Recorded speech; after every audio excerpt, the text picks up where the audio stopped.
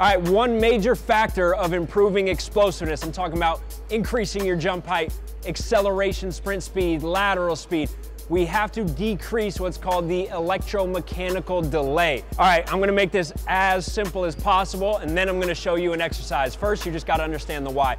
So basically, electromechanical delay. Our nervous system activates our muscle fibers, and there's a delay between that initial activation and when we actually produce real force to move. So there's that delay. We want to decrease that delay. So there's a delay, but why?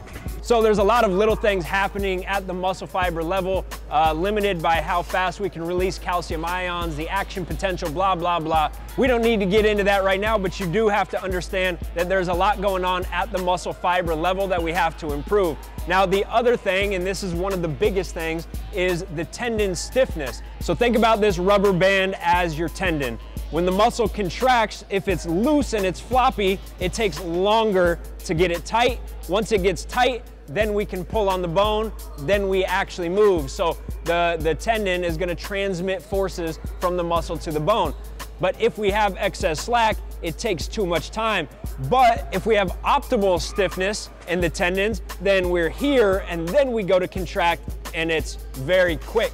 So optimal stiffness leads to faster force transmission that decreases the total electromechanical delay. We move more explosive, we move faster. Ah, interesting. In the Vertcode, we use 4 methods. Right now, let's just talk about one of them. So one way that we train this is we take out the active state. So the active state is the most important aspect of the stretch shortening cycle. So you don't jump very high from here, but you jump 20 to 30% higher when you have a drop. Why? Well, the active state, as we're going down, my muscles are actually revving up. I get this eccentric, I hit the bottom, I get this brief isometric before I come up, but in that brief isometric, our force is already very, very high. So now once I get into the upward, the concentric, it's already revved up. So there is less electromechanical delay because I'm already revved up, ready to go. So then we produce more force in these lower joint positions that leads to more total force in the vertical jump. All right.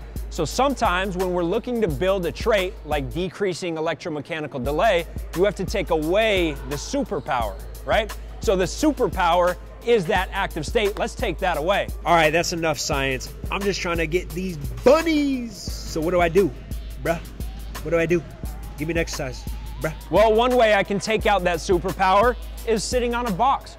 All right, so now I'm gonna do a jump sitting on a box and I'm at complete relaxation. So once my nervous system decides to activate those muscle fibers, it's got to do it quick and it's got to develop rapid tension very, very quick without that pre-activation, right? So I'm sitting completely relaxed, boom, get up as high as I can very quick. Even better if you can go on a command. So if a coach can give you a clap and as soon as you hear that clap, you're gone. So another method we use in the Vertcode to get you to improve that now with your multi-directional explosiveness is I can get you on a box and now get wide feet, get that inward shin angle, and now I'm, boom, gone off that. So I can start a sprint, I can start an agility drill off of that box, and that is then decreasing that electromechanical delay and forcing that process from brain wants to activate to brain actually activates till we actually produce high force. Keep in mind, the best way to train this is through plyometrics because again, that pre-activation is the superpower of the stretch shortening cycle. But what I want you to think about, anytime that we're trying to improve a trait, we can either improve that superpower or we completely remove the superpower. Here's a simple real life example of that. Dogs and babies, young children, typically feel the energy of a person better than adults, right? And why is that? It's because they don't have the ability to talk. So as a survival mechanism, they got to be able to feel energy to stay out of dangerous situations. Adults, we have an ability to talk. And so since we have this superpower of talking, these other traits of like feeling energy are then decreased. You don't use it, you lose it. So if tomorrow I lost my ability to talk, I now have to figure out other survival mechanisms. So I would then increase my ability to feel energy.